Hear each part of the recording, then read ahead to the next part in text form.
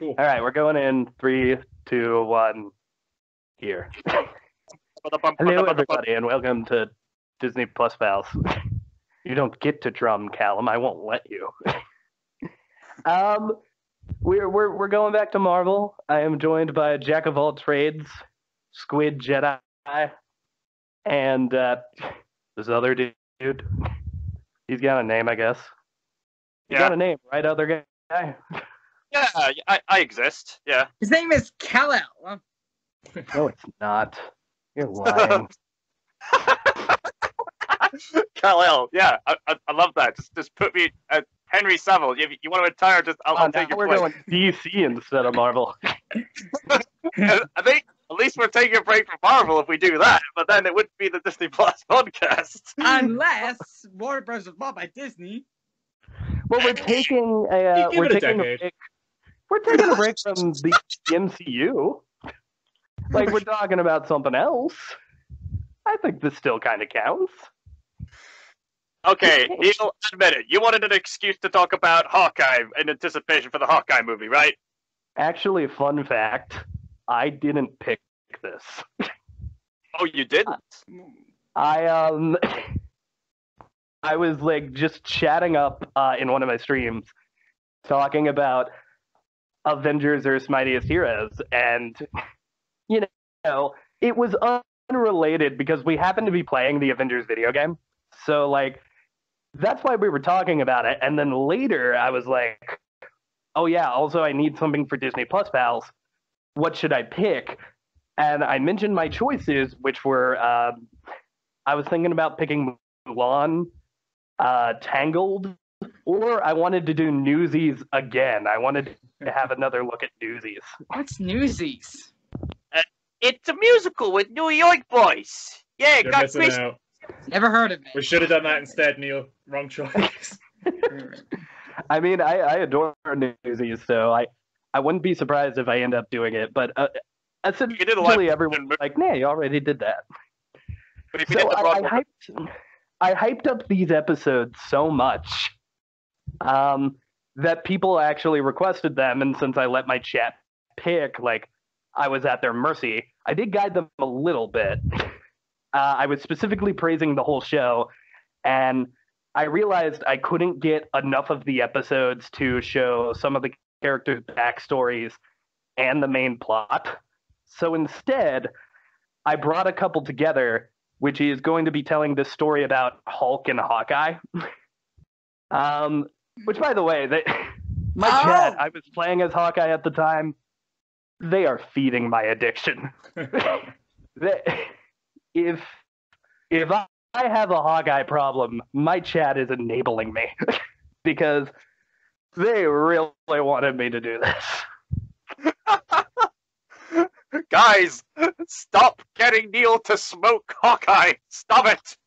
I don't have a family anymore. Nearby grocery store or I sold my house. Store. I sold my cat. I sold my clothes.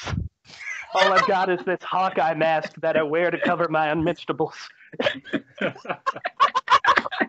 And I would gladly sell that to you if I could meet Jeremy Renner.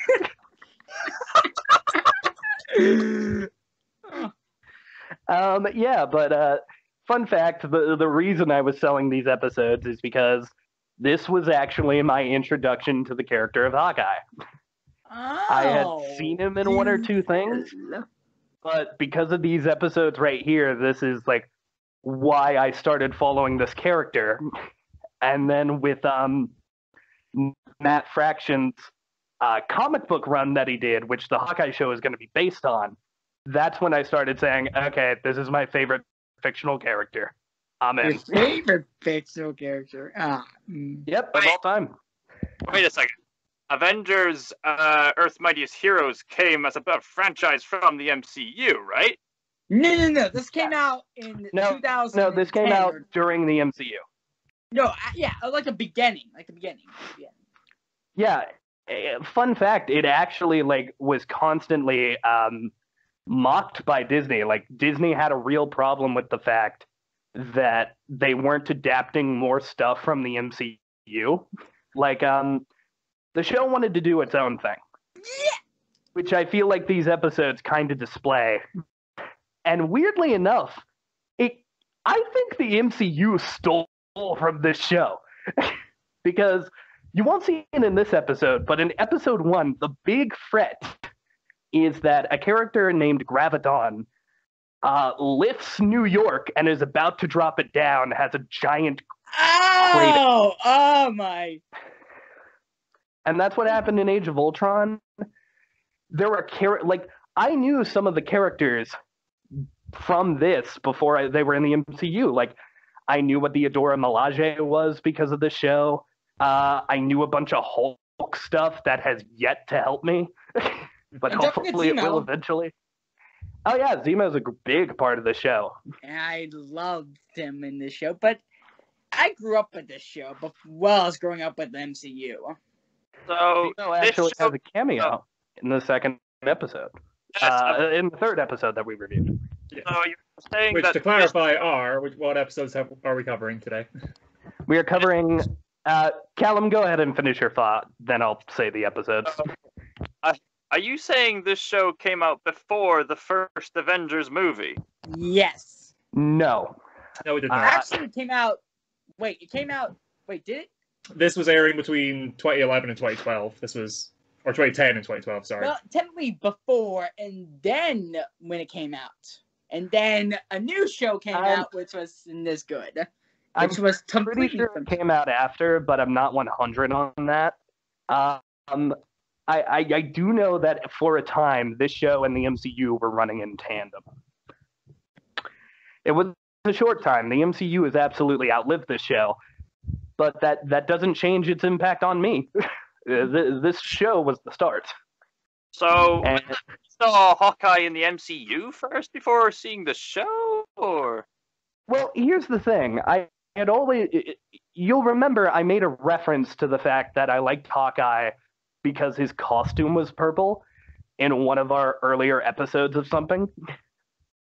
So Hawkeye was always on my radar because his costume was purple, and I liked him in the MCU decently.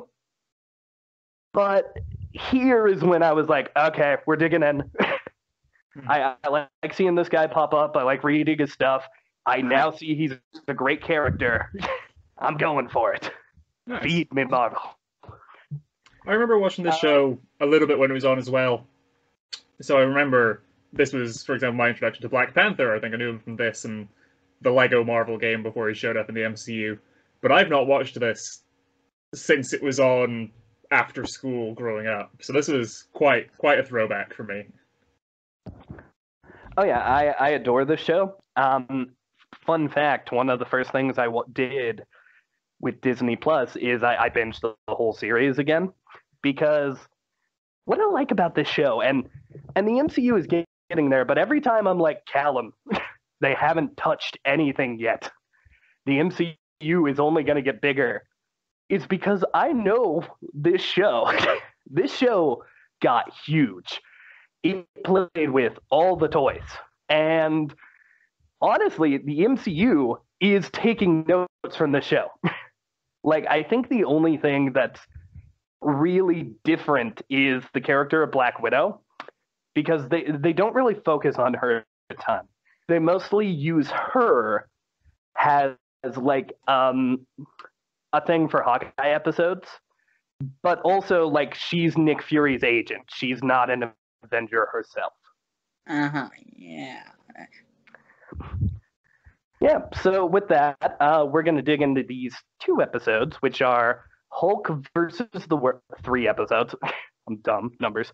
Hulk versus the World, Gamma World Part 1, and Gamma World Part 2. And the reason I chose specifically these ones is they tell a little story.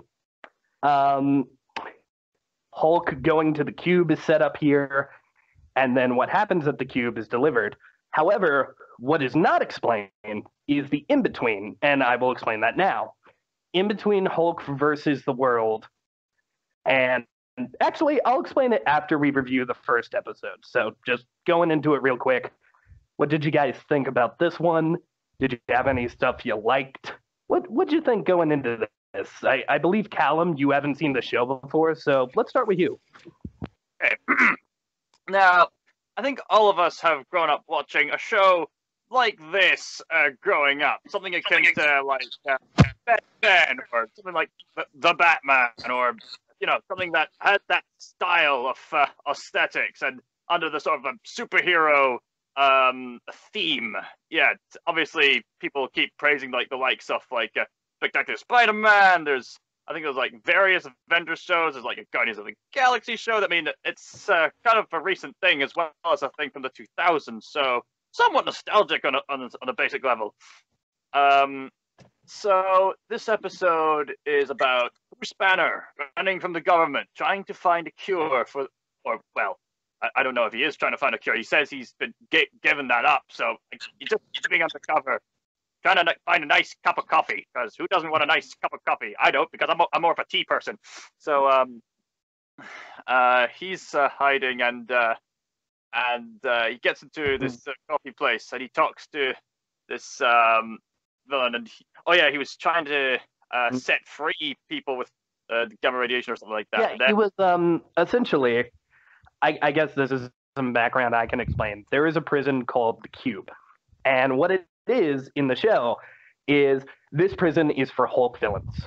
Like, it is specifically for gamma radiated enemies.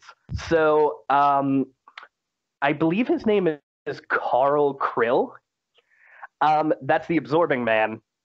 He broke out of the Cube. So Bruce Banner is like, hey, I need to learn about this thing, because they're experimenting on these guys, and S.H.I.E.L.D. wants to make, like, soldiers, and I gotta stop that shit. So he meets this guy, and you're seeing him. I mean, I didn't know who Observer Man was, but I saw him interacting with the spoon earlier. I was thinking, okay, what's he doing with the spoon? And then he kind of ticks Bruce off, and he turns into the Hulk, and they get into a big fight. And notices him turn metal, and it's like, oh, okay, so he has the ability to absorb materials. So apparently he's really into fighting the Hulk to get into this big epic fight. He's absorbing things, then Hulk throws these things. He has to find materials. He touches the sign. I thought, all right, very cool. He's doing that. Then the moment he starts, like, absorbing rocks, I'm moron. That's metal is tougher. Why did you give up your metal form? My favorite one-liner. I mean, I was watching this kind of seriously, but then Hulk said something which just made me laugh and just kind of applause, like, best one-liner. Like, he turns rock and he just rips his arms off because they're just rocks now. He said, what did you do that for? And Hulk says, Hulk break rock, Einstein. My favorite one-liner from Hulk, by the way, Hulk is one of the best parts of this entire show, actually comes later when he's fighting Leader. But how did all of us feel about what was going on with Hulk in this episode? Jack, you got any thoughts? Specifically with Hulk and Banner. So again, I've not watched this since, like, 2012 or something. So the intro, the opening, is a great theme song, because as soon as it started up and it got to the chorus, I was singing along. I haven't heard it, I've not watched it in years, but it's that well put together that the chorus to that song's great. It's a very 2000s band, though. I looked up the guys that did it, and it's, when I say a 2000s boy band, it's exactly what you think of. But Banner, again, so the episode starts with him on the run, and I really like this depiction of Banner. He's still Dr. Banner, he's still the scientist and everything, and he is on the run here. He's going around with a baseball cap and a hoodie, because that just screams incognito, you know? But Banner in this is sort of 9 o'clock shadow. He's skinny, he's a bit gangly, scruffy hair. I really like this depiction of Bruce Banner in this, and then he becomes the Hulk, and he's Hulk. I'm not going to too much to say on that side of it. I mean, he is huge as Hulk. I love that. I find a lot of shows, and even the MCU, kind of struggle with Hulk's skin color. They either make him too green or not green enough. Here we kind of went with too green, but I like it better because the purple really accentuates him. I also just love that, like, Bruce Banner is doing heroic work, because, like, with Ruffalo, I love his depiction where he's, like, holding back the monster within. He, like, kind of looks like he's like not acting at his full potential, but he's like intentionally being reserved because he can't get too emotional. This one I like because he's kind of accepted Hulk is a thing, and he's like, look, I can't cure him. I reached out to him. He wants to help. Did you have any thoughts about any of this leading up, Squid? About your comment, it's kind of nice that we get to see both the consciousness of Hulk and Bruce Banner, because we don't get to see that in the MCU, but we get to see, and we actually get to see more of Hulk in this show, being, he can actually talk more, and especially in this episode, and because in the MCU before Thor Ragnarok, he couldn't talk too much. He only just said puny god, and then he didn't just talk too much. And then Age of Ultron, he barely spoke at all. At all. He was just a big monster. But in Thor Ragnarok, we finally got him to actually, have a conscience, And I really enjoy that this show takes upon that Hulk is a person too, not just Bruce Banner. Yeah, I fully agree with you. It's kind of like they started where Marvel had to build to Ragnarok, and I think that actually is an advantage of the show, because I don't know if I think Bruce Banner is better in this show than the MCU, because spoiler alert, Bruce Banner's not in it much. It's mostly just Hulk. But I think Hulk is great. I think he's one of the funniest characters. I think he has some of the best action scenes. It really makes you feel for this guy, especially when Absorbing Man in this fight scene is like, oh, what? You brought us out to the desert? What? Are you trying to stop people from getting hurt? They think you're a bigger monster than me, idiot. Now I'm just going to kick your ass out here. I just love shit like that, of Hulk having a conscience, and he's not just a mindless monster. But I'm moving forward. Hulk keeps fighting Absorbing Man. He turns into rock, as Callum said. He gets defeated by the Hulk.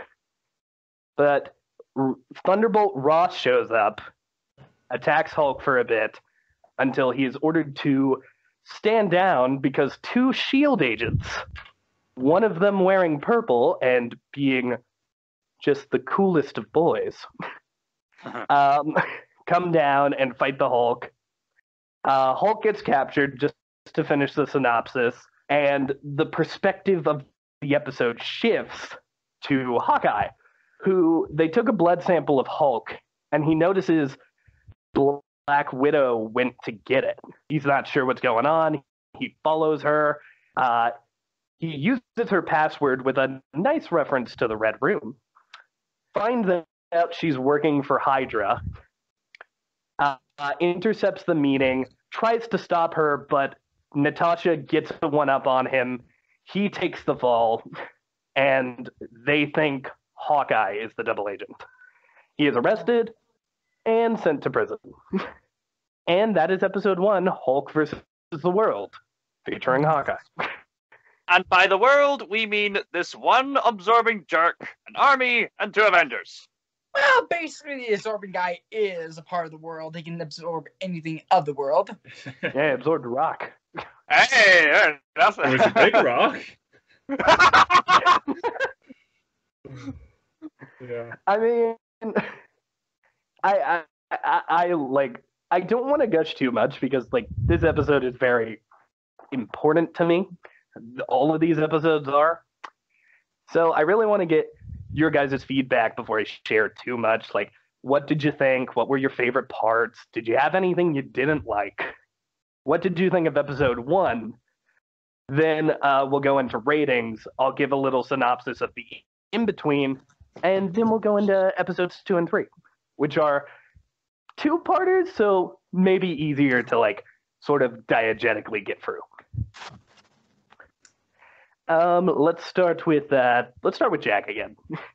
Okay. So yeah, like I said, I really I liked Bruce's character design specifically, and this was great.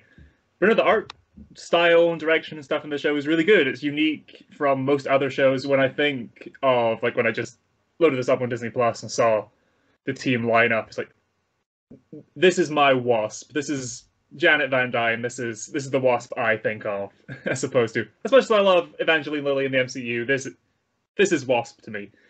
So I really like the look of this show and everything is great.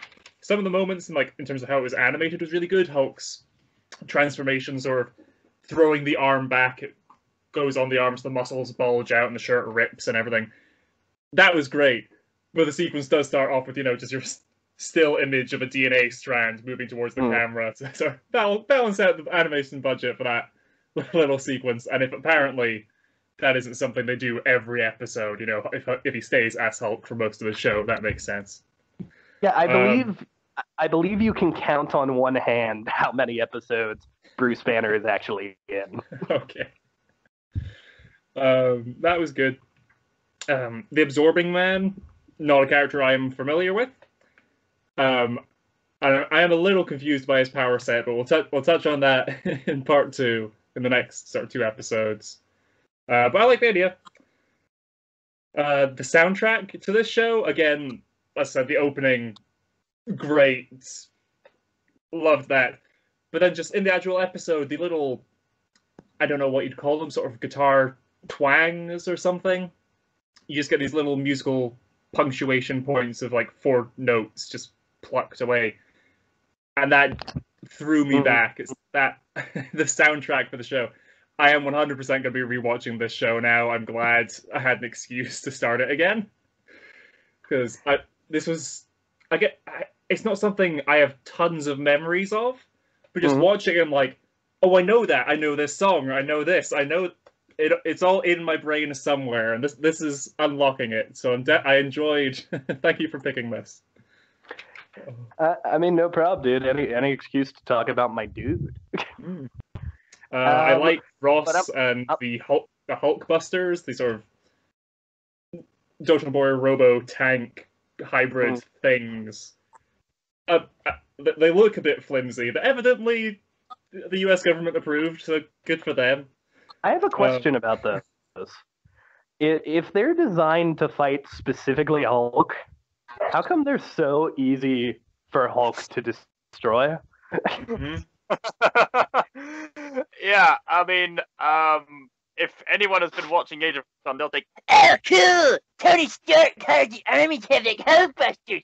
Wait a minute, what are these pathetic little toys? Tony Stark making the army look like a bunch of toddlers building Lego. Trash, trash, trash. I got my bare foot stuck on. Fun fact, Callum.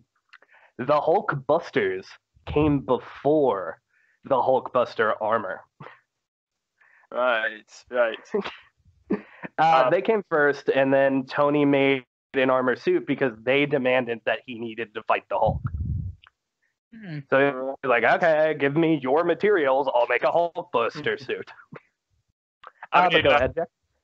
I'm just looking through my notes. Absorbing Man. The Cube as a prison. The Cube. I mean, I thought it was a little strange that they've designed it so it's the corner is standing on a corner. Yeah. I mean, okay. And it works. Architecturally, you can do that. That makes sense. I just think it'd be more intimidating as a prison to just have this massive iron concrete block just out in the middle of the desert, as opposed to let's be artsy and put it on a point, There's Minecraft in that prison. But what I always thought is the cube was like the actual square, the actual cube was like decoration, and the actual facility was underground. Yeah, it would be really weird if they were in that thing. I like that and Clint's sort of interactions here, and the fact, again, Natasha seems to be a bit more on the villainous side, perhaps, in this show. So that'll be fun for me to revisit later down the line. But I really liked Clint accessing his own Shield database files and everything. It's password quick shot. I thought that's not a very secure password. That's very on brand for you. So then when he's guessing Natasha's like a spider, hourglass, he's just guessing things based on the Black Widow name because that's what he did. I thought that was quite fun. And then he gets into Okay, something more personal. The Red Room. Okay, that's the password. Cool.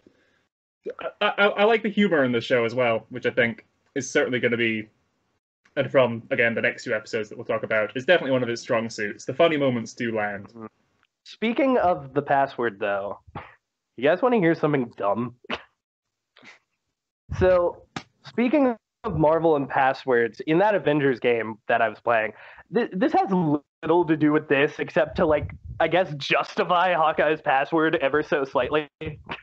Because in that game, Kamala Khan, Miss Marvel, needs to, like, figure out Tony Stark's password, and she starts just guessing random stuff like Pepper Potts, the name of his like his suits.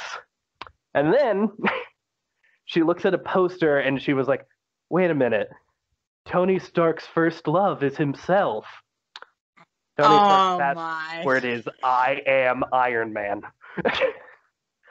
As if no one would guess that. Nice. That's the worst password I've ever heard in my life. That's the password I'd use for my luggage. But it's also very on brand for Tony Stark. So. At that point, though, you shouldn't even like have a password. How about I am Captain America? That would be trippy. That would make me laugh my ass off. My one negative that I wrote down for this first episode, this is a personal thing. I think that Clint's speeder bike looks a bit goofy. Mm-hmm. But other than that, really enjoyed episode 1. Yeah, episode 5, is it? Episode 1 of what we're covering. Episode 5 of the show, yeah. Mm-hmm. Well, the show's a little weird because episode 1 is the formation of the Avengers, right? But then the surrounding episodes, episode like 2 through I want to say like 6 or 7, are all about the origin stories of the Avengers, and this is the one for Hulk and Hawkeye. You were saying though, Cal? How about this for a password? Batman sucks. That would have been harder to guess than I am Iron Man. It enrages me. Also, Trickshot, weirdly enough, is actually a connection to Clint as well, because this isn't in the show or anything, but that is a name his brother goes by in the circus. Although it is also very easy to guess as a password. Let's see. Shootero. Trickshot. Hey, I got it. Squid, did you have any thoughts before we go into ratings of this specific episode? This show and about, well, I like that it's like colorful, like a comic book. And the show afterwards is very gray, actually. It's a bit colorless if you really think about it. It's kind of like, and it's trying to emulate the movies. It's trying to do that, but I feel like it kind of loses the essence of what made the last show great of trying to emulate the comics, you know? Wait, are you talking about Avengers Assemble, the show that came after this? Yes, I am. Yeah, I agree with you. I didn't really love that show. I think there's one good episode of it. But what did you think of this one? Like, did you like the story? Did you like the characters? How did you feel about Hawkeye? Because I guess we're kind of here to shine a light on him today. Yeah, I really did enjoy this version because this is my actually introduction to these new characters that I never even heard of before in the comics, because I never read the comics like when I was a child, and it's like my first introduction to these characters like Zemo or the Crimson Dynamo or Enchantress or even Red Skull. I didn't even heard of him. Well, actually before the Captain America movie. Well, I'm wondering, like, in this specific episode, like, how did you feel about, like, Hulk's motivations and Black Widow's betrayal? Do you think these were good story beats? Well, Black Widow's a double agent. Of course, she's a S.H.I.E.L.D. agent, so of course she would have a double agent lifestyle because she would always have to, get her hands dirty and do stuff, even betraying her longtime friend in order to keep her cover. And also about Hulk, I kind of already said I did like him having a conscience and being a person, because in the comics, when I read Infinity Gauntlet, it reminded me of him in the show being a person when he was talking to Wolverine. And I really wish that they kind of had a relationship with Wolverine in the show. I'm with you. I would love to see other characters. I know you like Red Hulk, and he shows up in the show later. Yes. But let's go into our ratings for the first episode. Again, we review shows a little bit differently. Like when it's episodes, we of course rate them one by one, sort of like we did with WandaVision and Falcon and Winter Soldier. But you know, don't end the video because we're going into 2 other episodes now. But let's start with Cal. What's your rating?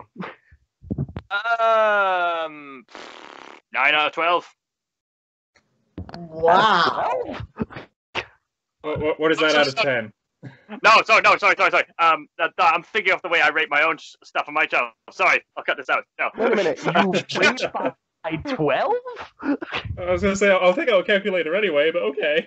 You should rate 9 out of 15 or 20 to make it even. No, 10. 10's a fair number here.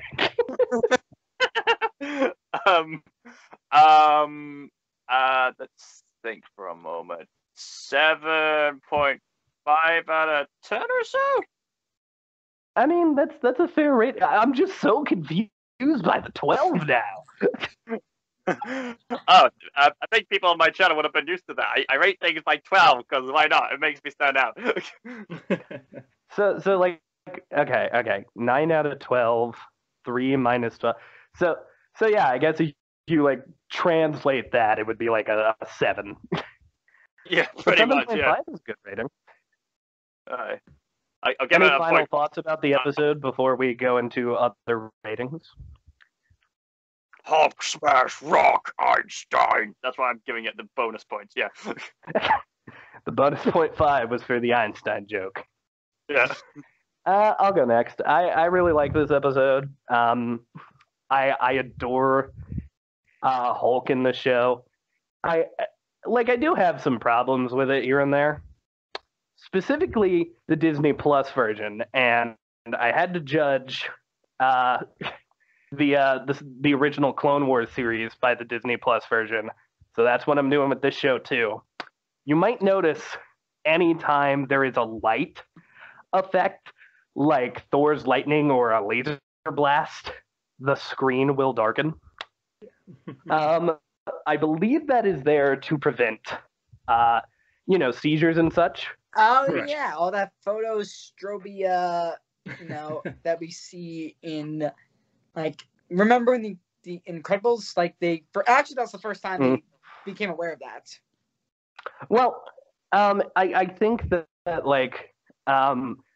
instead of like properly like working with it and like going easy with it and maybe making it look more natural as they cover that up, they just gray it whenever like a laser happens, and every time it takes me out of the show. Well, to go into that a little, that's very common in just TV broadcasting, full stop. For anime and everything, My Hero Academia does it quite a lot as well. Just any show where there's suddenly a lot of white on screen. Whether it's, again, Thor's lightning is a good example here, but they do it a few times, even when it's just like a character flying back and action lines going by. I feel you, but weirdly enough, I usually don't notice it and stuff, and here I did, and like for me, I'm like, oh well, I'm noticing this a lot more. Did they like do something wrong with it? And I'm kind of trying to judge it, not because of that. Like that wasn't my only problem, but I also feel like there was a little bit of fast-pacedness. Like they introduced the character of Doc Samson super quick with like 2 dialogue things, and there were 1 or 2 shots in the fight scene where you could tell it was kind of stilted and not that great. But I promise you, these are nitpicks. I just don't want to gush too much. This show is incredible, and this episode brings depths to the Hulk that I don't think anyone really expected to see from the Avengers Muscle Man. I Muscle Man. love this episode for multiple reasons. It introduced me to my favorite superhero. This episode has my heart, and I love the whole show. I'm gonna give this episode an 8, though. While I really like this episode and it means a lot to me, I think critically there are better episodes.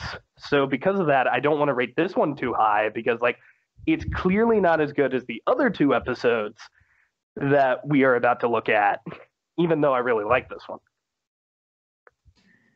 And that's kind of my views on it. I give it an 8. Squid, you want to give your rating and final thoughts? Yeah, I don't have any final thoughts. I think I already said a lot about what I thought about it, but I'm just gonna give my rating. I think, can I say 7.7?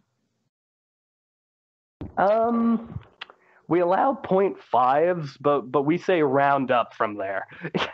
Okay, then so I'll if just you're say going 7.7, I guess that would be an 8. Fine, I'll go with 8.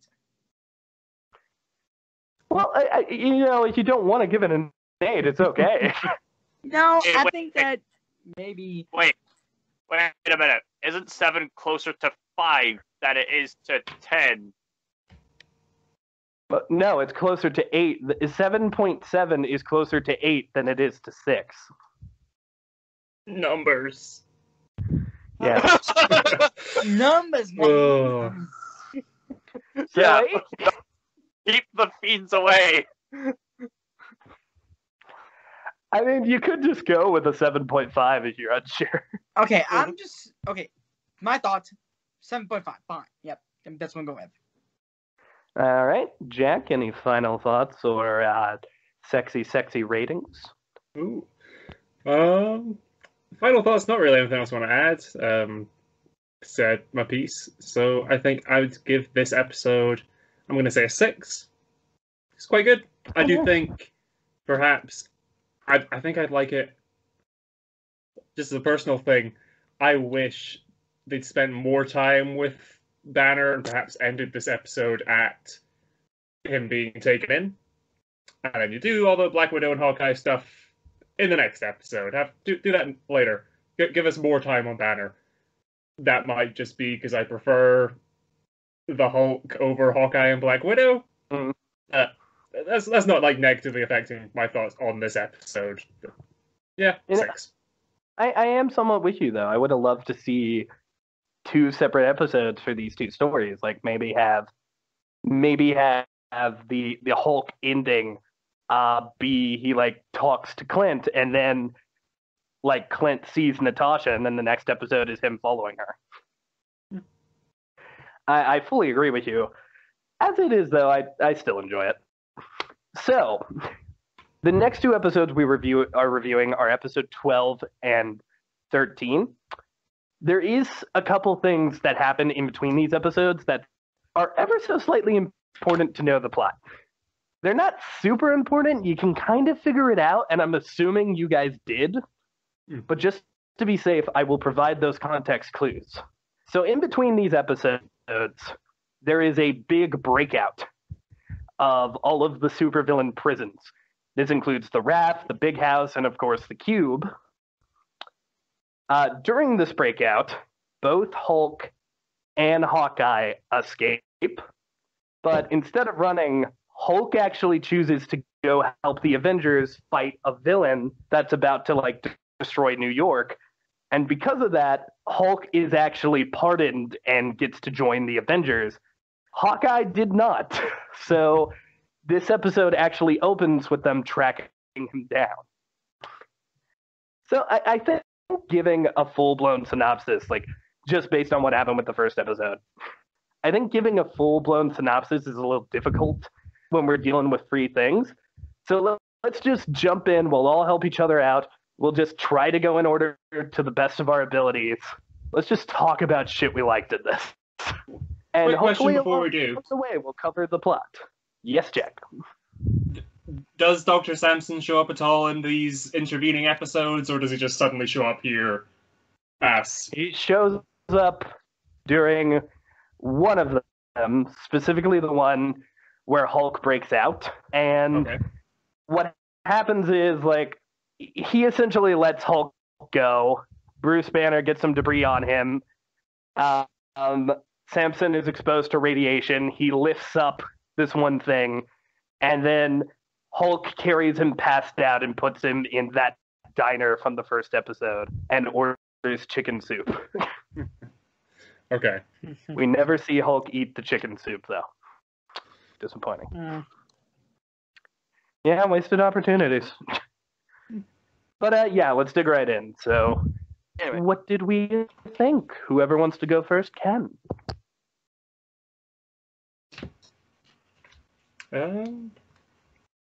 I'll go first. Squid will go first.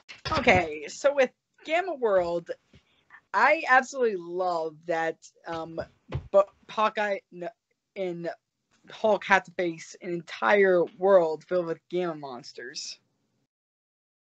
Yeah, I agree. I think that, like, the beginning episode, I like that Hulk isn't in the first episode at all.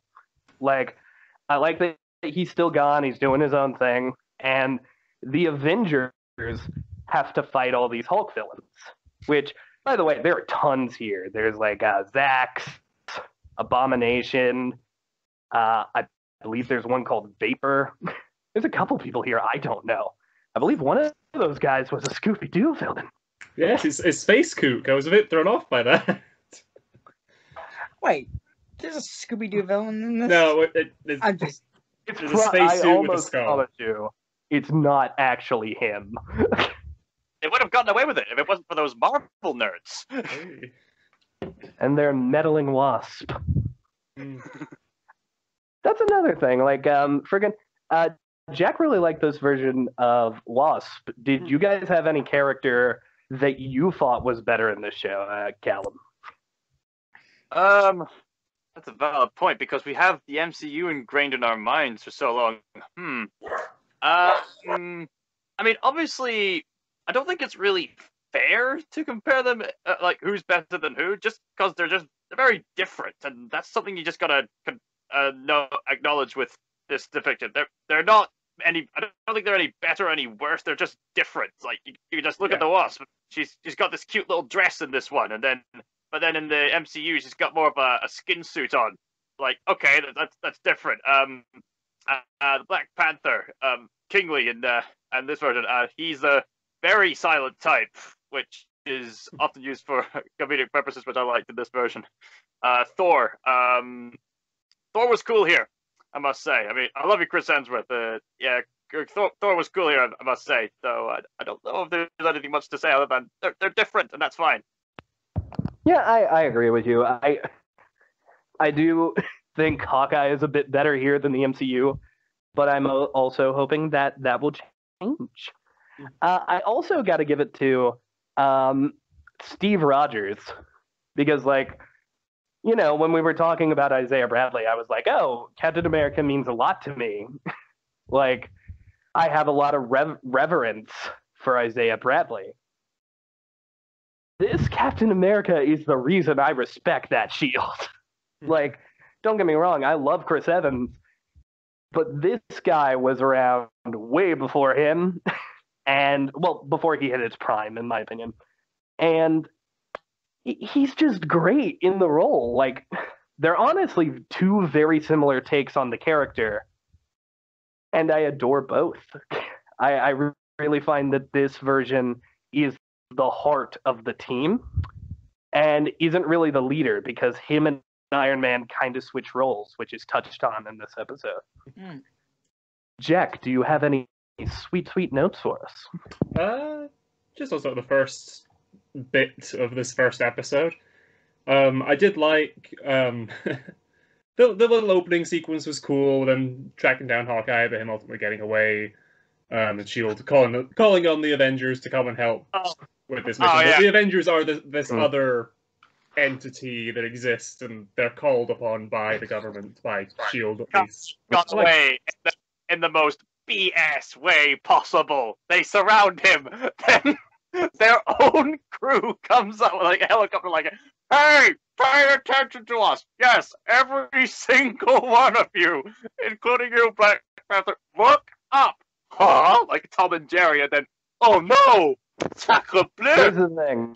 I fully agree with you. I think it is kind of BS that he just disappeared.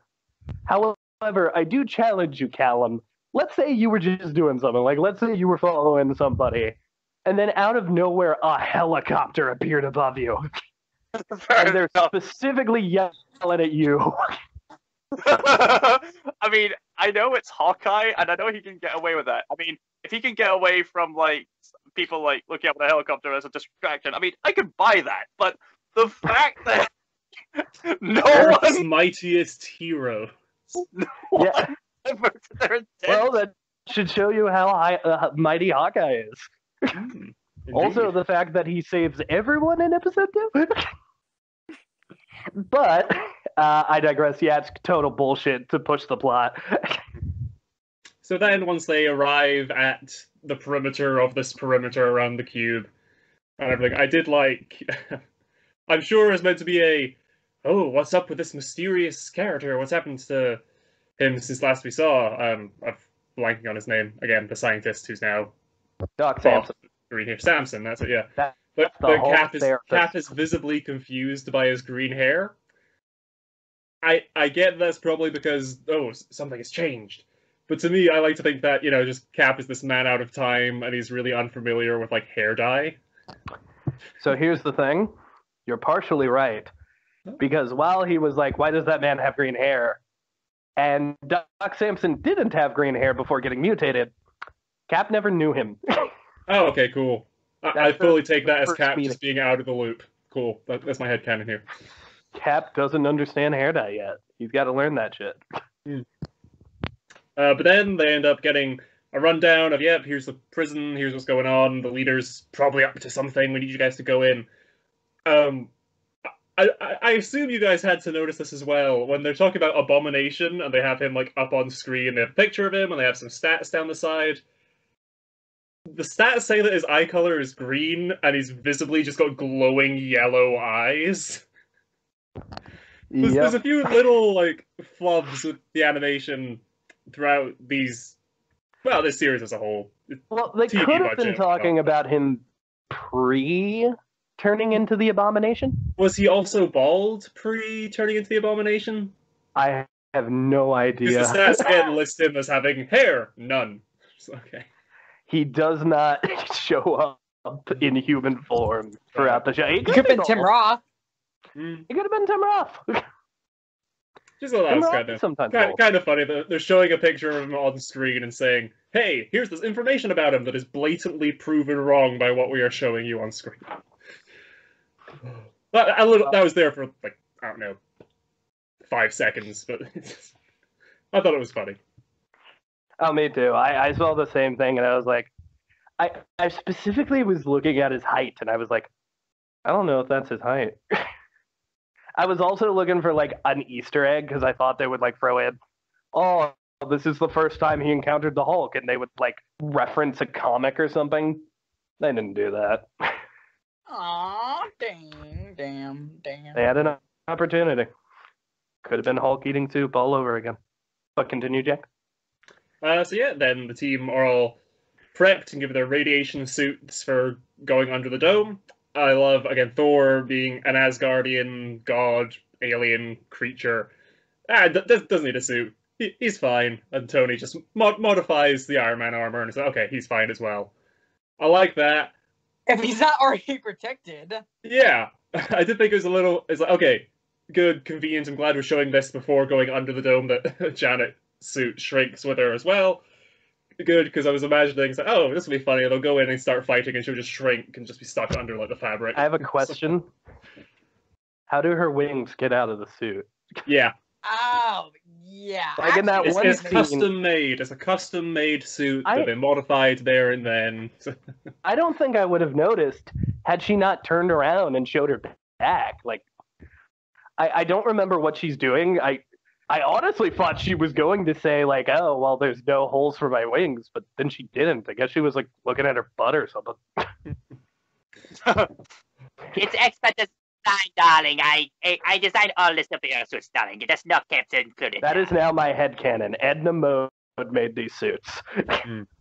They're not fabulous enough, but it's her work. But I don't have any capes, so The evidence is there. Now, one question I've got left on this page from the first bit of this episode is they refer, I don't know if I was mishearing it or what, but they refer to the inmates, per se, the villains in the cube as UFOs or something? UFOs. Sorry? UFOs. Okay, I was unfamiliar with this term. That threw me off.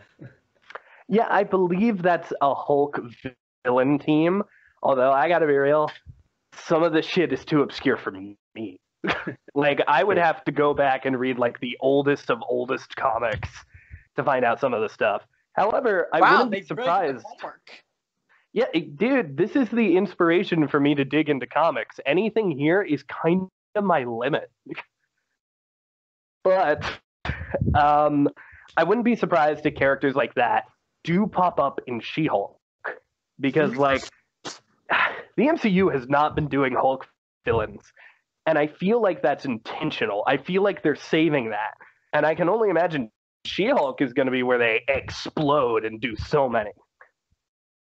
I mean, for a while, there's something I think Paramount owns partially some of the rights to using Hulk in movies. Or there was Abomination once. Yes, so there's the leader. Don't forget the leader. Some reason, but now down the line, now that Disney have absorbed more of the Marvel property rights back again, I'm sure once, probably mid-phase 3, they had the idea for She-Hulk, and we're like, okay, cool, let's start stocking up for this. I mean, I like how Hulk is going to be in that, and it's basically going to be a both of them show. But I can't wait to see some of these characters. Maybe we can learn more about Space Kook guy. He looked cool. I'm wondering what his story is. I know some of these characters. I know Zax. He's the big electric dude. Also a very Scooby-Doo villain-looking character. Yeah, Hulk villain. Did you see the guy with a galaxy on his body? No, that's Alien X from Ben 10. Come on. Yeah, that looks exactly like Alien X. I believe. Okay, we're getting sidetracked. Really? What happened next in the episode? Well, they're exploring the cube. Meanwhile, there's this cut in between with Hawkeye finally tracking down Black Widow. And essentially, like, we learn more about what Hydra's wanting to do with the blood, the Hulk's blood. It's a direct continuation of the last episode. Hawkeye goes batshit crazy.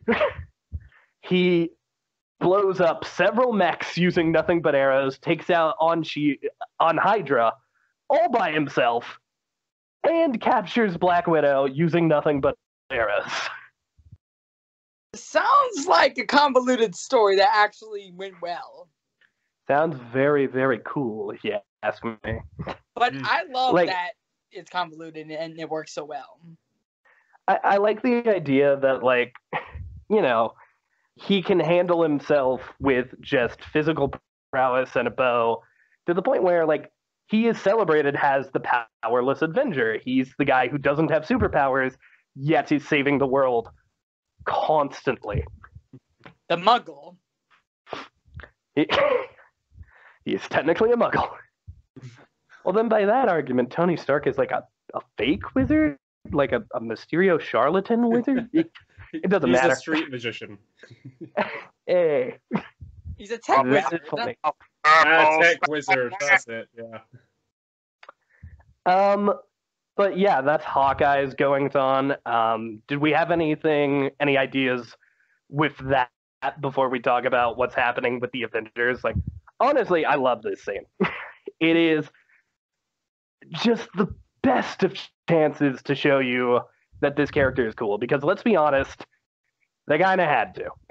When you're on a team with Iron Man, the Hulk, and Thor, you need to prove that you are worthy. And I think these episodes kind of did a good job of showing that Clint is an equal match for them. Like, literally, when Wasp is like, yo, he has no powers and he's outrunning Black Panther and Captain America. I liked that stuff. I liked hearing that this guy, without abilities, could still rival the full team of the Avengers all by himself. He was cunning. He took down Hydra by himself. Not fully, but, you know, he took out a bunch of robots.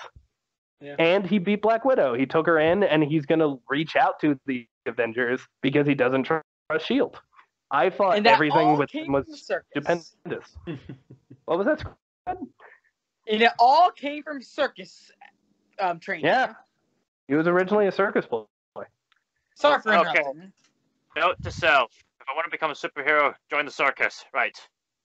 Well, he was specifically a carny, so you had to join the traveling circus. I mean, Dick Grayson. There's a fair history of superheroes in the circus. That's Well, yeah, but no, there's that a fight lot scene was suits. really good that we keep cutting back to at that Hydra warehouse. I really liked once things start catching on fire, that they switch up the color, they make the shadows much harsher, you have the embers in the air and everything. It becomes a little bit more stylized when we cut back to that. That was a nice choice. Oh, yeah, and did anyone else have this moment where Natasha goes, "You can't take me to S.H.I.E.L.D., you'll be arrested." And then Clint says, "I'm not taking you to S.H.I.E.L.D., and then he pulls out a knife. Did anyone else have that thought? Ooh. I had that thought. He's holding a knife, and he's just like, "I'm not taking you to S.H.I.E.L.D., Natasha." But no, he cuts her loose, and he's like, "I'm taking you to the Avengers." Well, kids show, but still a good one. I'm just Yeah. saying, people die in this show. People die. I know people die, but I really wish this was, more mature. I mean, to be fair, what motivation would Hawkeye have to kill Black Widow other than the fact that she's a Hydra agent for some reason? Well, fun fact. She's a Hydra agent. After, well, she betrayed his trust. She betrayed his friendship. Yeah, And but after this episode, he does actually get a chance to go after Black Widow, and he doesn't kill her, but he thinks about it. Cool. Also, Honestly, he was hurt. That's kind of the beginning, middle, and end of it. He felt betrayed and was hurt. yeah, very true. Black Widow also seems to be going for the BBC sitcom "Allo Allo" approach of speaking languages by using different accents for different languages. Yeah, when she's your friend, she uses your accent, which is not trustworthy. I didn't know she's had a Scottish accent. Weirdly enough, I think this is something the MCU also pulled, but not with her. MCU kind of did this with Scarlet Witch. Yeah. I know there's like some throwaway dialogue in one of the movies where it's mentioned that Black Widow taught Wanda how to change her voice like that. Like it's a skill that Black Widow picked up as a super spy. Yeah, it makes sense. Yes. But, it's mostly just because the actress wanted to change the voice. Yeah. I don't think Black Widow even had a Russian voice from the beginning. She At all. In the MCU? Yeah, in the MCU. Well, the Yeah, first no, time we met her, she was working for S.H.I.E.L.D. undercover as Tony's secretary, so I don't Is she think gonna it would have have a been... Russian accent in Black Widow? I wouldn't be surprised if we see her speak Russian in Black Widow. I don't know if she'll have the accent. She could, though. If we As see far- flashbacks, maybe. Well, going by Avengers Earth's Mightiest Heroes logic, I am technically speaking Russian now, and people are not meant to understand me. I immediately distrust everything you just said. Yeah, you're evil. You're a bad person. I'm scared now. You are now a Bond villain! If American media has taught me anything, Russians cannot be trusted. Yeah, it's like, why are we always the villain? I'm going to turn my head, and you're going to have red hair and be shooting me in the back with lightning. I don't trust you. Trust me, I have puppy on my lap. Oh my god. Why do you have a dog? What are you going to do with that dog? Promote this. Moving forward. Look, No. look, No. look You're on the scary. camera. You're scary. Yeah, so then Yeah, moving forward. Back to what's happening at the Cube. We see the Avengers get all gamma-ized a little bit. Well, some of them, specifically Wasp. Zax comes in while they're looking for the leader, tears up the suit. A lot of the Avengers have to, like, sort of sacrifice themselves. That way Samson can get to the generator. But it's not even him who shuts it down. It's Black Widow who directly ignored Iron Man's plans. Panther. Black Panther, my bad. And saved the day. What did we think about Wasp in these scenes? And also, like, you know, the theme of Tony not being the best leader sort of carries throughout the show until an episode where he actually passes that torch to Captain America. I have another question to ask that kind of leads to this. Who ripped off the other first? Does the gamma radiation rip off the ooze from Teenage Mutant Ninja Turtles? Or does the ooze from Teenage Mutant Ninja Turtles rip off the gamma radiation? Teenage Mutant Ninja Turtles was after Hulk. In that case, not this.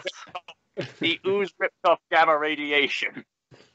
Well, specifically this episode came long after. I almost promise you in the comics they played with this idea. But I'm with you. These do kind of have, like, Ninja Turtle mutant-esque designs. Like, specifically with Wasp, like, I thought it was a little on the nose that Wasp turned into a bug. Black Panther They do that with turned Black into Panther, yeah. They're Iron Man, genetic like, Iron Man animal fits that. ancestors.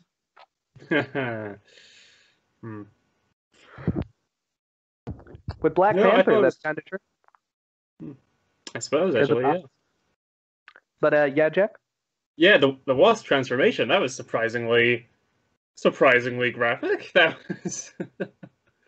So the mandibles come out from her actual, like, human mouth, and the skin on the face is pushed back to make space for it. I'm like, oh, that... Whoa!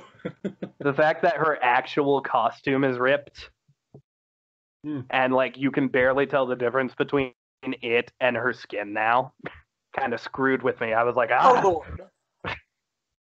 Like, I was like, oh God, she's become a beast. Well, but of course, we're children friendly. Hulk keeps his pants on. Everyone maintains their modesty in irradiated form. You know. You gotta understand that the Grandmaster from Ragnarok did this before Wasp made it cool. Okay. He turned into a bug. Yeah, he turned into a bug. Oh, the Fly. You're referencing the Fly. I see what you're doing. You clever bean. And now that we have explained the joke, it has lost its humor. It is dead. It's not funny now. Yeah, it's not funny anymore. Moment of silence for the joke. Oh, but moving forward, I loved these scenes. I love specifically, like, in the moment, Iron Man does kind of make the right play. Like, he's like, no, go. You're the only hope. You go with Thor, who can't be affected by this shit. You can do everything. And Samson does not succeed, but luckily Panther does. And at the end... Oh, yeah, Jeff? There was something very subtle. I love how when Black Panther... I love how when Black Panther crushed the machine, he briefly got exposed. We briefly see sharp teeth. I would have loved it, like, if they turned into monsters, you would have left the audience curious, like, oh man, what would have happened if he turned into a monster? Whoa! Next episode. Tune in next time. Well, the good thing is these episodes were premiered the same night. The bad news is they took, like, a season break after these episodes. Yeah. It feels like sort of a mid-season finale point. I mean, it's a great ending. Sort of like, hey, look at this shit. But towards the end of the episode, it is revealed that the leader planned for all of this to happen, and that was just a test. And now in Las Vegas, he reveals the real one. And Gamma World Part 2 begins. So what do we think? What do we think about the first episode of this part, real fast? let's give our ratings. Cal, let's start with you. I think I'm willing to give this. I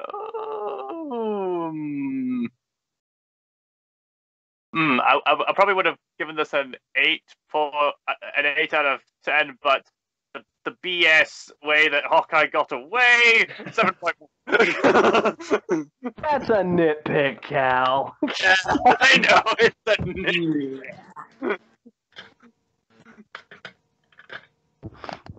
I mean, all right, so what are you giving it? This is episode, a bit of pressure to deal with the gamma radiation. Fair fight between all sides. You think the heroes have the upper hand, but the villains try to stop them. And just when you think the heroes have won, boom, the villains have got this big plan all along. This is going to build a lot of pressure. Obviously, this is building up to a two-parter. I probably would have been benefited from watching the whole show in order, because maybe the structure could have been a better paced on their own right, but still an engaging episode nonetheless. So number? Thinking about the fight, thinking about the graphic. I'm torn between 7.5 and 8. Out of 10 or 12? Well, last you gave the previous episode 7.5. So did you think it was on par with it? Do you think it was better than it? I'd probably say on par. 7.5, I'd say. All right. I'm actually going to give this one an 8.5. I really like this episode. I think it was great. It had a lot of focus on specifically, like, I liked the little bits of Black Panther we got, like interacting with the team.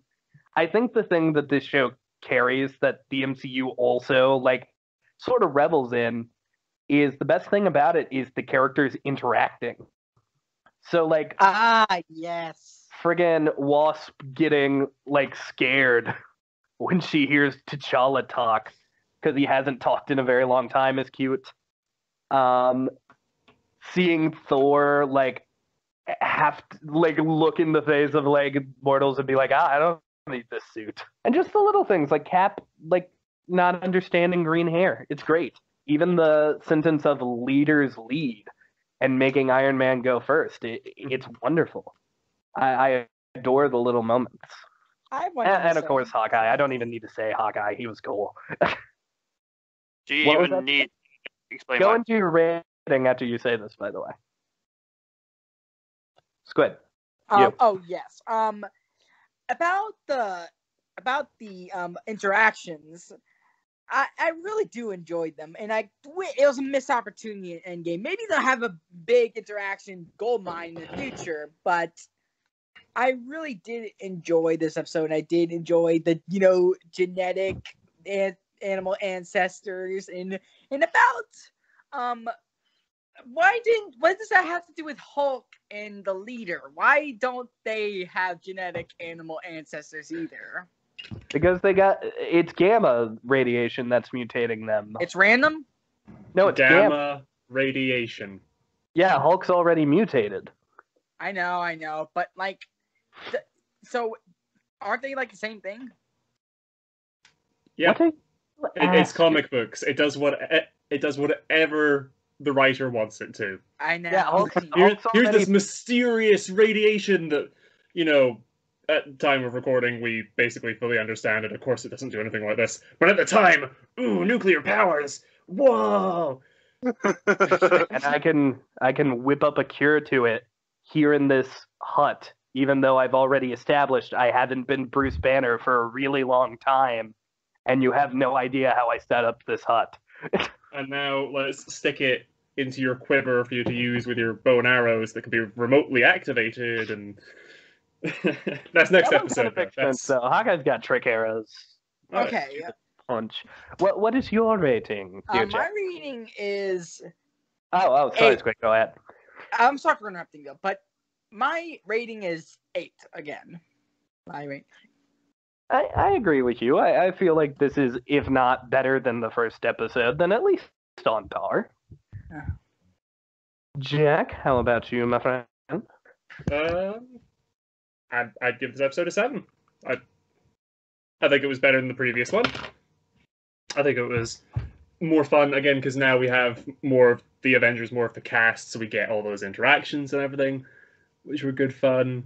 Samson is a character I am not familiar with in the slightest, so it's cool to have seen him, and I have questions now. I want to look more into this character, but it was fun. It's like, oh, he has knowledge of this facility, so it's sort of an escort mission, like you said, of the characters almost sacrificing themselves to gain that extra footing and get him closer to where we need him to be. That was fun. That was nice.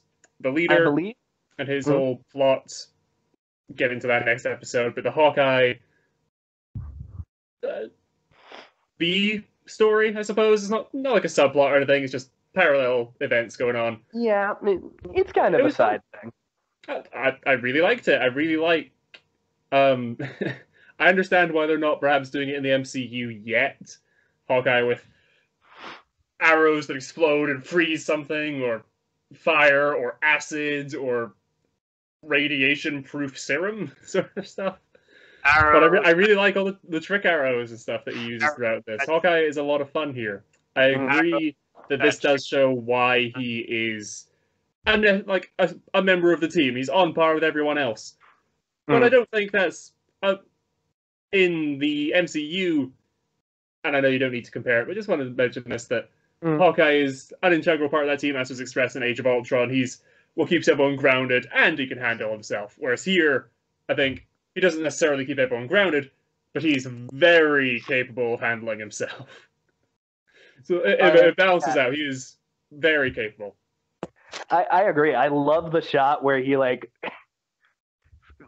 can't remember what the first one was. I think it was 2 explosions to Hulk's face, and then he freezes him. That was great. This guy's cool, man. Yeah. You were saying something, Cal. I think you were making a joke about arrows. Yeah, you were saying just ultimate upgrades, like arrows that shoot lasers, arrows that shoot sharks with frickin' lasers on their heads, arrows that shoot Kamehamehas, arrows that shoot Gokus, arrows that shoot washing tablets, arrows Did you just say an arrow that shoots a Goku? That shoots an infinity gauntlet, an arrow that shoots flowers, arrows that give you stands. Arrows that shoot an anti-life equation. It's just on a piece of paper tied to the end of the arrow. I do believe there is an arrow. I know he's got a boomerang arrow. Okay. I think my favorite arrow, I believe it is called the barrage arrow. It is an arrow with pin tech that actually has tiny arrows inside of it that once fired into the air will grow to the normal size of arrows as if an entire army just fired at you. Oh, I like that. That is my favorite Hawkeye arrow. Yeah. Very nice. But moving on to the next episode. Yes, it was all a trap, and everybody gets turned into freaking creepy-ass Gamma Hulk versions. I think the best one is probably Tony. I think the worst one is probably Cap, because he's just bigger him. But yeah, everybody's getting mutated left and right. Someone's got to find the Hulk, and if that means that good old Clint Barton Hawkeye has to sacrifice his personal mission to go save the day, that's what he'll do. So what did we think of this episode? Let's start with who haven't we started with? Me. I think that was. We haven't started with me. I think one of my favorite parts of this episode is I wanted to bring up something closer to the beginning, but I think my favorite part is just the interaction between Hulk and Clint, where Hulk refuses to turn into Banner, and Hawkeye goes, "Listen here, you big green asshole! You're gonna turn into Bruce Banner right now, or I'm taking you down." And Hulk laughs so hard he turns back into Banner. Which, by the way, you can notice that in the background, Clint is smiling the entire time. He knew that would happen. Nice. I do really like it. the Clint and Banner, or Clint and Hulk, relationship set up in this episode, and I assume we would have got more of it in the Prison Break episode in between. But no, that's a fun dynamic. I like the two of them being sort of buddy-buddy rivals. Fun. They argue over pizza in an episode, which just makes me so happy. they do end up becoming like best friends. If Attack on Titan has sure taught me anything, the best moments are when there's pizza. Wait, there's pizza in Attack on Titan? Whoa. Move on. Don't dig into what I just said. Keep going. Is that Medieval meme or pizza, something? all right. But yeah, towards the beginning of the episode, Iron Man's gamma design was so gory. Like, what even was that? His like arc reactor gets all veiny, and it like pushes out of his chest. He looked like a zombie. I also specifically want to ask the question: how did we feel about the leader? Because he was short, he had a big stupid head, and he honestly looks kind of silly. And yet, I found myself very intimidated by this character. The voice was top notch, very intimidating. Every word he spoke was, "I know what's going to happen, and I'm ready for it." I recognize his voice. Oh, really? What else is he in? Yep. He's from either Transformers Prime or from the DC show Justice League as the Question in Ratchet. I believe he is also in. This is going to be a pull, but he's in a very old point-and-click adventure game called I Have No Mouth, But I Must Scream. What? Oh, yes. Yeah. And he plays this computer, which is essentially an all-powerful god, which, like, you know, obviously has some comparisons to this character. I wouldn't be surprised if that role maybe got him this role. But what do we think of the leader? I think he's cool, definitely. You know, cunning and mastermind, you know. Did you think his head looked like a pickle? No, but I do think it's pretty massive, but not oversized. The size of the roof. I thought it looked like a pickle. And at the end, I thought it looked like a Brussels sprout. That is all I have to add. Or broccoli. Or an avocado. Avocado might win. But Cal, what did you think about Avocado Man? Yeah, his he had an avocado head, but when he was defeated, he had a squished avocado head. This villain Let's make seems guacamole. Hey, guacamole! Yeah, he seemed quite a cool villain, as we say. Obviously, smart villain, very intimidating. He's the kind who's all for empowering the people by getting rid of all pressures, by just turning them all into monsters, lots of pressure. Yeah, he's definitely intimidating enough to think, okay, we need to take this person down, and there's something fascinating about his head, like, okay, you defeat him, whoa, okay, his brain gets all scrambled, like, his brain is so big, he has to have this device to, like, keep it intact. So that's interesting weakness. And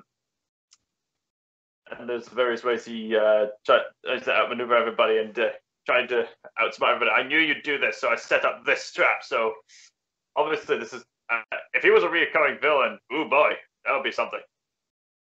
This is unfortunately the only episode where he gets the spotlight. However, he does come back a number of times. In which case, he made the most of it. Oh yeah, I fully agree. And fun fact, it might interest you to know, Callum, because I wouldn't be surprised if maybe you forgot or the fine people at home didn't realize. This character, the leader, he's in the MCU. I said that. What I said about Abomination is also the leader. that guy who was experimenting with the gamma actually got some gamma on him, and then his head got bigger. And everyone had never seen him again. Oh yeah, that guy. He was a character from Holes. I like that movie. Well, yeah, I'm hoping that with the reveal, with the, like, you know, Abomination is coming back in the She-Hulk show, I'm hoping with him comes the leader. Because, like, dude, that movie came out so long ago. You pay that off now? That'd be awesome. Like, you reveal that some of the shit that happened was the leader's plan all along. But, yeah, I love this guy. I think he's creepy. I think he's cool. I love his stupid mustache. I love his stupid head. And I love that for some reason, even though I'm calling him stupid, he scares me. Which is pretty cool. What do you think, Jack? And end off with some of your favorite stuff. Just want to weigh in. The leader is voiced by Jeffrey Combs. He is not in I Have No Mouth But I Must Scream. He is Ratchet, Really? yes. He is Ratchet in the Transformers Robots in Disguise from 2016. But where I knew him from, and I'm like, oh, that's great.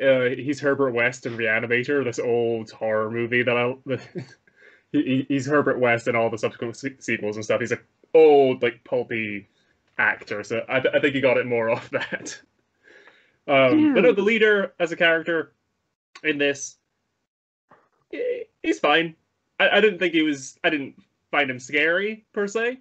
I did think it was a little weird that no one tried punching him yet. And then we see, you know, someone goes to attack him, and then the gamma-fied Black Panther jumps in, so we had the Avengers on standby to guard him. He's good. I like, the way he talks. He's sort of, I don't need to rush in the way that I'm talking, because I am in control of everything that's going on. He's very, he gives off the aura of power. He knows how this is going to play out. I was sure he was the same dude. I guess I made a mistake. At least not on IMDb. All right. Well, what did we think about Absorbing Man absorbing the hammer? Because I remember you brought up you had some issues with that. I have some issues too. I don't necessarily have issues with it. I just have questions. Yeah, For example, so Absorbing Man, in the first episode that we meet him in, he's holding the metal spoon. He absorbs the aluminium or whatever metal that spoon was made of, per se.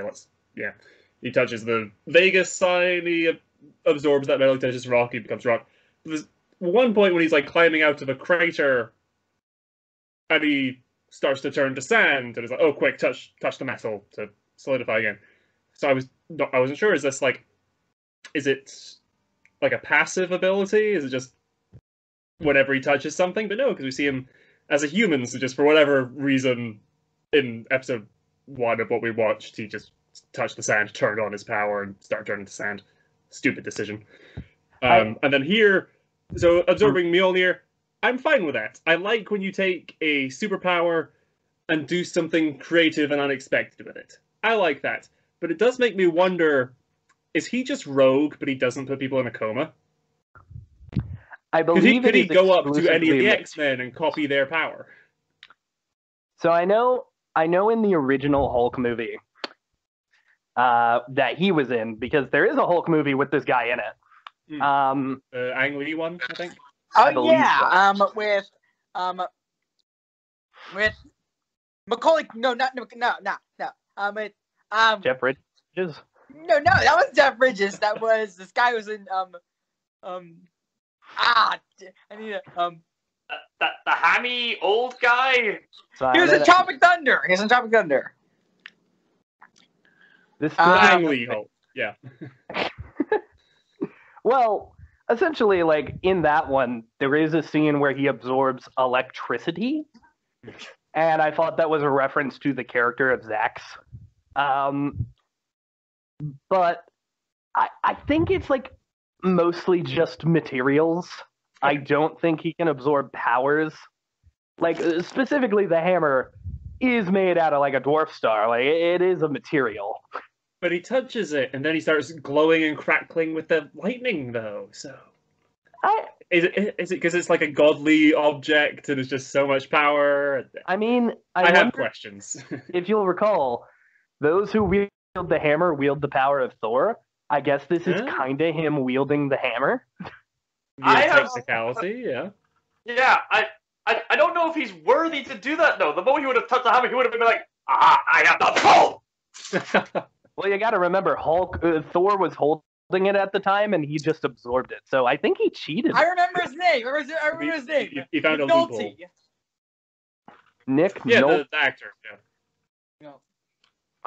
No, that would have been fun as well, as opposed to touching the hammer and getting the power.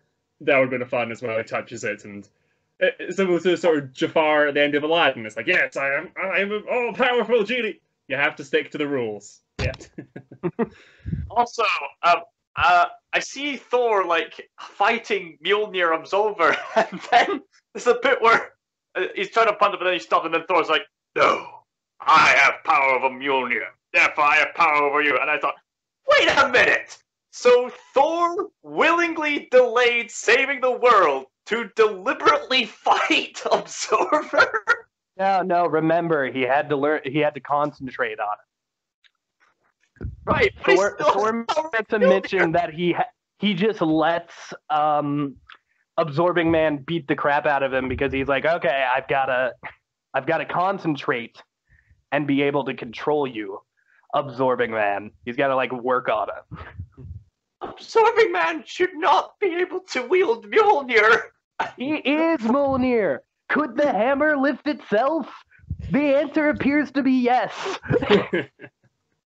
Okay, if we're learning this now, I think that says a lot about how much the show leaves us with so many questions. Comic books. I think this is just a cool moment. Like, they were like, oh, Thor's gonna kick ass. Nope. I loved it. I love seeing him absorb the hammer. I think it was a missed opportunity for a joke to have absorb Mjolnir only to just go plonk on the floor.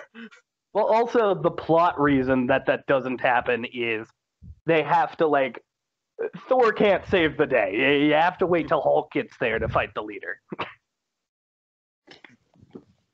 Like, this is a Hulk episode, you know? It's just a Hulk episode. Yes, Abomination does appear briefly, so yes, we can safely say this is a Hulk episode, yes. Yeah, and Hulk fights the final boss. Hulk has the best line towards the end. But did we have anything else we wanted to bring up before we get into the ending? The fact that Hawkeye was talking to Black Widow and then left her in the desert, we're left wondering what would she have looked like when she was contaminated by gamma radiation? Yeah, it was kind of a cold moment from him. I've always like thought of Hawkeye as this character who is kind of an asshole, but like he's got a good heart.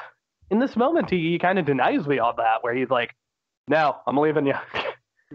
Although he wasn't killing her, so yeah, I don't know. And maybe there's a bit of compassion in that because he made the stupid decision of letting her go free. Because clearly, if someone hulks out, they get bigger, so that would just tear through the ropes, and thus she'd be free.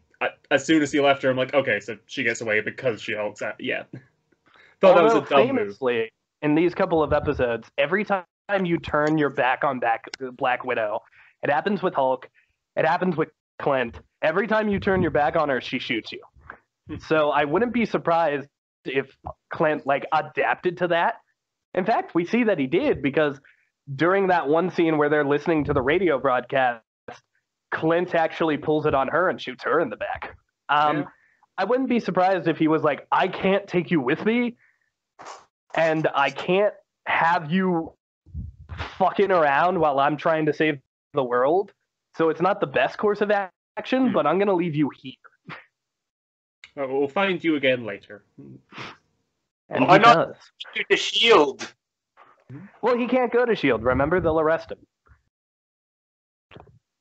And also, like, he's looking for Hulk, and that takes priority over all of his bullshit. Saving the world, yeah.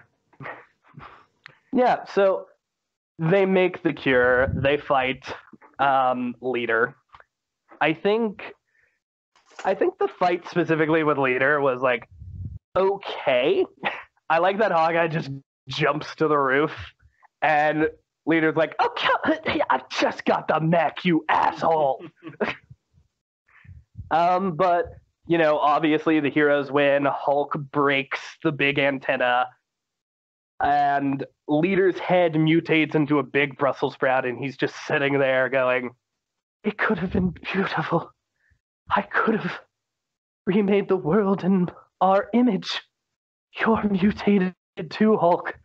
Why wouldn't you want the world to be in my image?" And Hulk, with the sickest burn I've ever heard in my goddamn life, just goes, "Simple. You're ugly." Honestly, Hawkeye should have gotten a megaphone arrow out for that.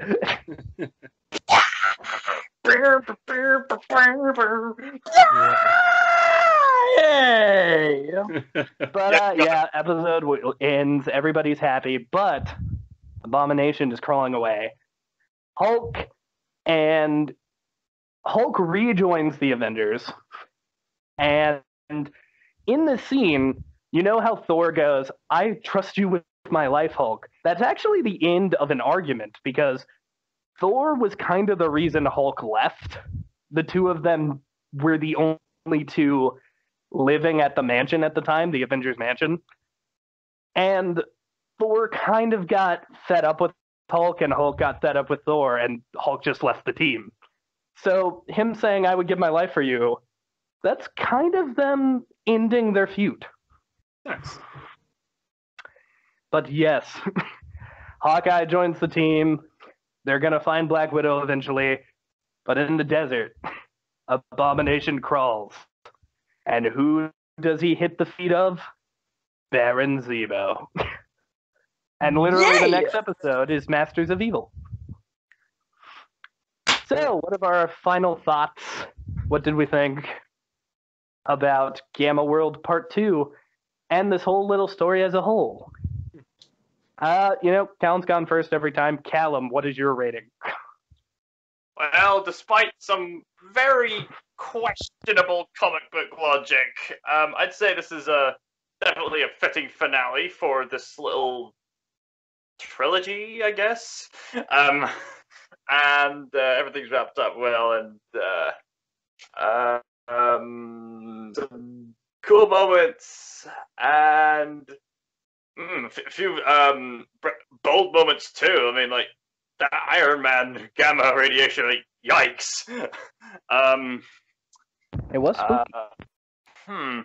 I could give this an 8, but tempted to give it another 7.5 again. That'd be 3 7.5 in a row. I mean, I could give it an 8 because it's a finale and it wraps up things well, but then... Go with your gut. Do you think it deserves an 8? 7.5, I think. That's okay. I personally, I think I'm going up to a 9. I love this episode. I love a lot of the scenes in it. I love the banter. I love the cool, like, deformed Avengers.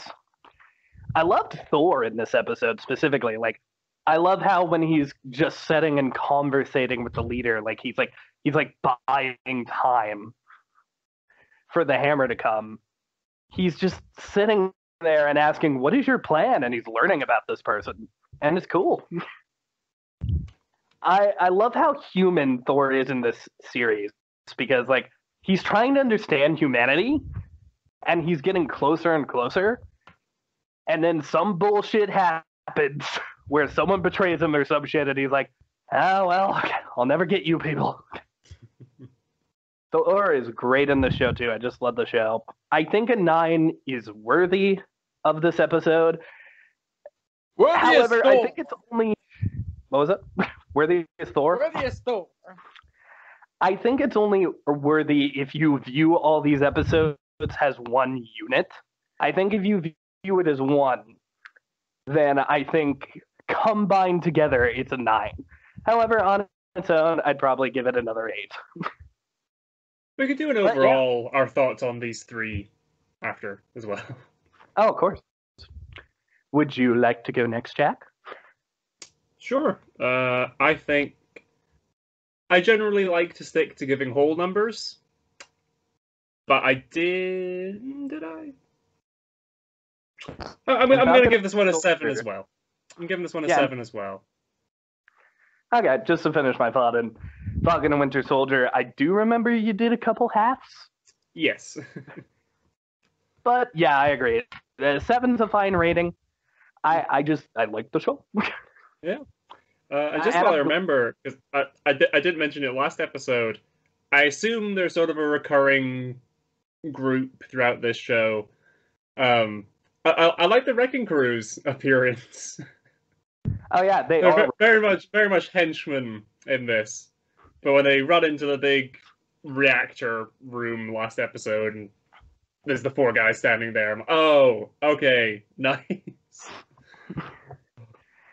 Yeah, no, they are from earlier episodes, I believe. I'm pretty sure they show out throughout. I think they're actually in the episode Brooke mentioned where all the Avengers lose their powers. And now these like easy to fight thugs are such a challenge.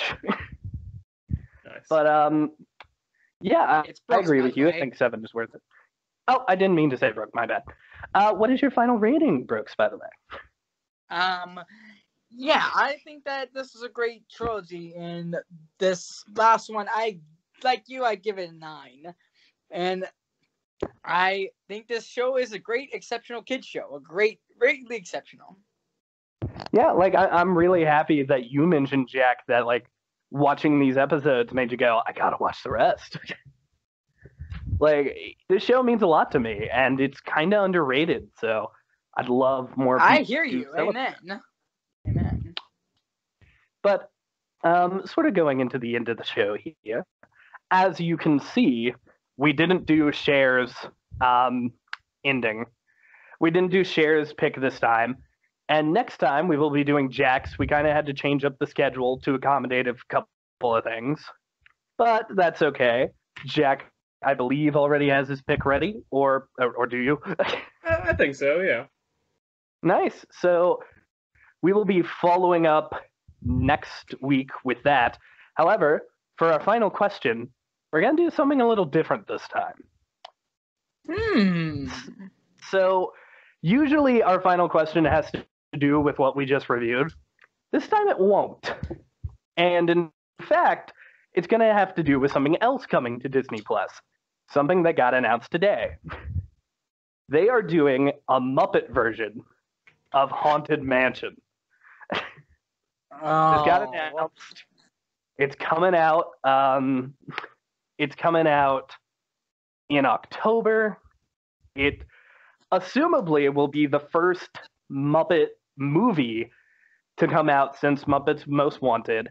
It will be exclusively on Disney+. How are we feeling about this? Because they're also adapting one of the best Disney rides ever, the Haunted Mansion, a movie we've reviewed on the show. I'm wondering how we're feeling about this. Do we think this is a good idea? Do we think this is a bad idea? Do we think it's a waste of potential? Shower me with your opinions. I think Callum should go first. Callum, shower me. I'm getting very nostalgic over that time we talked about Eddie Murphy's Haunted Mansion. I'm not. There is one scene in that movie that is a gorgeous, beautiful scene, and it is just smothered in shit. So you're telling me that, like, wait, are the Muppets just basically doing their own new version, or are they literally doing the Eddie Murphy scene, but with Muppets? Here's the thing. We don't know. So, it could be like a new story that sort of plays on the ride. We could see like the Muppets has famous Haunted Mansion characters. Or it could be Eddie Murphy. It could very much be Kermit playing Eddie Murphy's role. No, you know what we need? We need Stanford and Waldorf doing a Mystery Science Theater 3000 just watching Eddie Murphy's Haunted Mansion. I would watch that. I really would. But They need to do a show on Disney Plus that's just MST3K, but it's Statler and Waldorf. Just I'm with you. commenting on the entire Disney Plus library. They can do that now. I am Iron Man, and I'm 78, and I need my pills.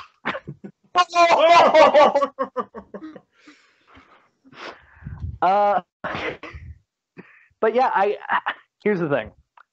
I didn't know I wanted this, but now I want this. Yeah. You would have asked me yesterday, I would have been like, what? That's weird. And then I would have thought about it, and I would have been like, yeah. Because here's the thing. There is an actual new Haunted Mansion movie coming out in the distant future. Okay. So maybe this gets people back into the idea of the ride versus the Eddie Murphy version. I'm just thinking about all the famous characters in the Haunted Mansion and which one of the Muppets could play them. Yeah. I think Piggy has to be the bride. I'm trying to think of who would be Madame Leota. I was pegging Piggy for Madame Leota, but yeah. Piggy is the bride. Well, I think they won't. I don't think they'll do a remake of the Eddie Murphy one. I feel like they have to do something new with this. I'm also wondering if it's going to be like Muppet Christmas Carol, because theoretically, you're right, Jack. This is going to be original story. So could Gonzo be the guy in the ride who has the lantern, and maybe he's the narrator of the story again? I don't know. Go ahead. I could see that. I could honestly see anything come of this. I'm looking forward to it. I hope. Little thing for me with university and campus and stuff being closed because of COVID and stuff, I had hoped to get in and do some puppetry work with the Pepper's Ghost illusion, which is famously used on the Haunted Mansion ride. So I hope that they do a lot of this in-camera trickery that they can do with the rides they do here. I think it'd be really cool, depending on the state of, again, COVID, to see if, what's the ride? Is it Haunted Mansion? Well, if they change up the ride for October to a Muppets version of it, I think it would be really fun. I think there's a lot they can do with this idea. I'm here for it. I'm trying to peg characters here. I think that trying to cast it. The hitchhiking ghosts. One of them's got to be Fozzie. One of them's got to be like Rizzo, and one of them's got to be Animal. Animal's got to be the one with the big ass beard. I'm just dumbfounded by this. Of all of the things I was expecting, there were even rumors that there was going to be a Muppet version of The Great Gatsby. So I was expecting that more than this. But significantly toned down. Yeah, with the death at the end. Muppets can die. There's a show on Disney Plus right now where it goes way too much into the life of Muppets. And I learned that Muppets can reproduce and die. Muppet baby. Yes. I am forever damaged. I'll get a tattoo of that on my forehead like Jared Leto. Damaged by Muppet baby. But yeah, I'm hoping honestly that here's the thing. When making a Haunted Mansion movie, I feel like you have to decide, is this going to be scary? Is it going to be a spooky movie or is it going to be a funny movie? And I think here they can kind of play the waters with, is a funny movie the right way to go? They can sort of test it. So I think this is the trial run for when they do the actual one down the line. Well, it's also kind of fitting. The idea of a Muppet movie about the Haunted Mansion kind of makes sense because it's full of these characters that just pop up through the story. They're iconic. You'll recognize them when the Muppets dress up as them. But also, there, like, even though the Haunted Mansion has like hidden plot and stuff, it doesn't have one main story. So I think the Muppets sort of being jokey could provide like a little bit of that. And if there was anyone out there who didn't know what the Haunted Mansion was, maybe having this come out first will like reinvigorate it.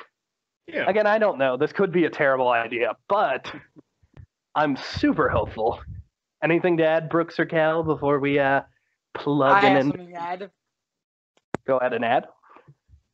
The Haunted Mansion terrified me as a child. I really got so scared of it.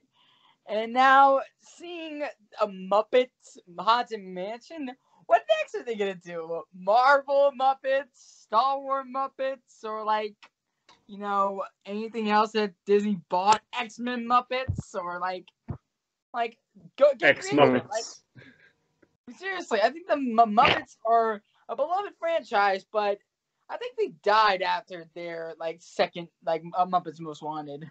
Mm. So they died after the latest movie. Mm. Yeah.